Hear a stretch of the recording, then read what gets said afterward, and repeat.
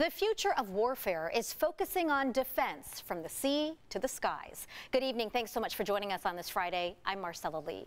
In an exclusive look, CBS 8's Abby Black boarded a boat with the 1st Marine Division to give us an inside view of rare training that involves low-altitude air defense against drones.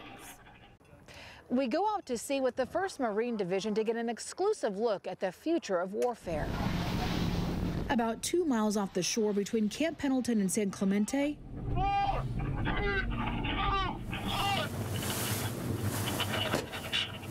we get a rare look at a Marine low-altitude air defense training exercise. This is the second time in 12 months that these two units have worked together on this task. We're on board a U.S. Marine rubberized inflatable boat called a RIP, going about 10 to 15 knots, but it feels much faster.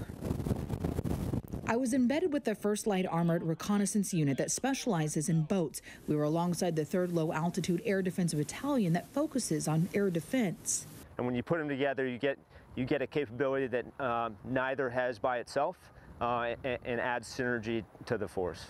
Using Stinger missiles loaded with inert rounds, their target is the Puma, which is an unmanned aircraft system. Our goal was to defeat low-altitude unmanned aircraft with the Stinger missile system deployed from the water. Lance Corporal Jacob Reeves is at the helm, and Corporal Taylor Carter keeps an eye on the waters and crew. They're practicing getting that timing right. For each round, they rotate gunners. This maritime training between the two units is new. Lieutenant Colonel Christopher Wynn is the commanding officer over the 1st Light Armored Reconnaissance Unit and says this brings them in line with the U.S. Marine Force Design 2030, which aims to reshape combat power to prepare for naval war. As the Marine Corps evolves its focus from 20 years in the desert to being a credible partner with the naval force. While Lieutenant Colonel Wynn's unit would not be responsible for shooting down a drone, the training is happening during a time when the U.S. military shot down a suspicious balloon and 3 UFOs in 1 week over North America. Okay, that thing is not the moon.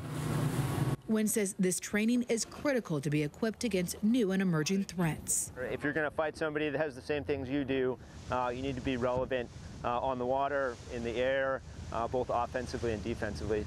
By pairing two forces that don't often work together, they learn to outmaneuver enemies from the water. So that they understand the threat that we face as a nation, and it's incredible what they do when you ask them to put together something that is novel, something that's not done really anywhere else.